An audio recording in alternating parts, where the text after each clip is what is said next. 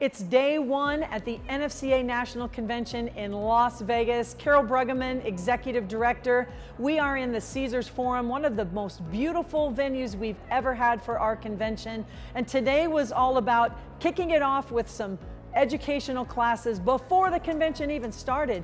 We had some NFCC classes out at UNLV using the athletes there, pitching class and hitting class. And we had 3 pre-convention seminars, one on defense, one with Rapsodo, learning about all the data out there now. And the last one was learn from the legends in our game.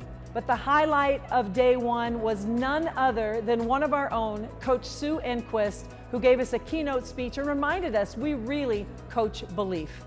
And we ended the evening with the opening reception sponsored by Blast. They also had a late night educational session. It's been a magnificent day in day one. It's so great to be back in person. Very excited for day 2. But really why we're all here is about our sport. It's about softball. We're all gathering here together to create new moments, to create new opportunities, to allow ourselves the chance to meet the next moment.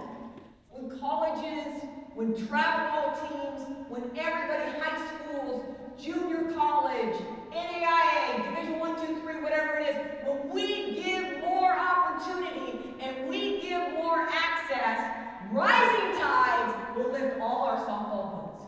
I can think of no greater noble effect on another human than to say, that coach taught me belief. You're a belief maker. And you have to remember that every day. You put your tennis shoes on and you walk through that gate. I am responsible for creating belief in who they are, not just what they do. Nobody puts together a party